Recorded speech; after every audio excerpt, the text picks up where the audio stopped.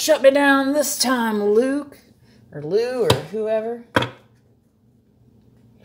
Would you believe it? Let's get a little Moonology card while we're still recording. Still got some time on the clock, you know, since this was going to be a short reading and all.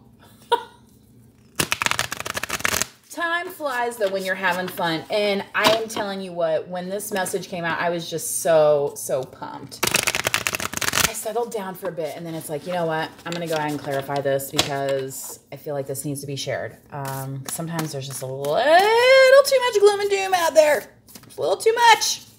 Okay? So, remember, working that light.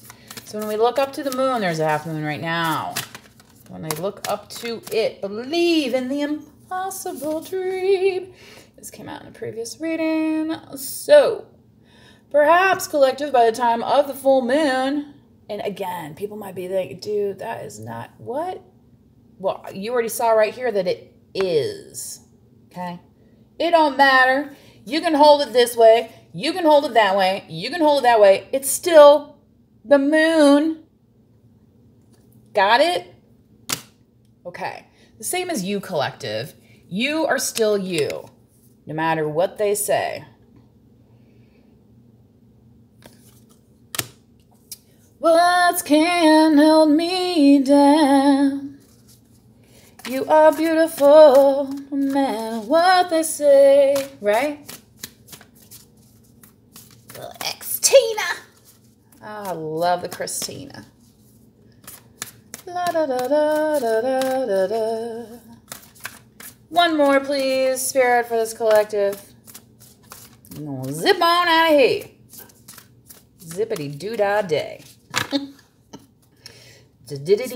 Bop bop. All right, it's time to release negativity. And look what it says at the bottom. Scorpio, this may be your message. What do you think? So, time to release the negativity. So, there's a difference, Scorpio, between saying, well, I know something's going to happen, or blah, blah, blah, and actually knowing, and actually seeing. Seeing is believing, right?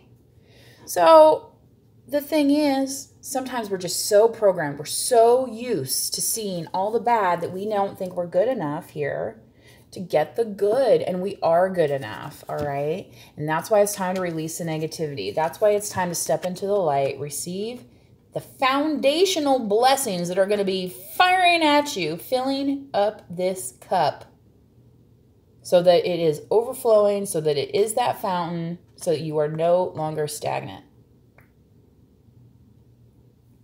Okay. I think I'm done for this session. Please manifest wisely. Drop a comment if this resonates with you. Like the video. And if you have not yet, please subscribe.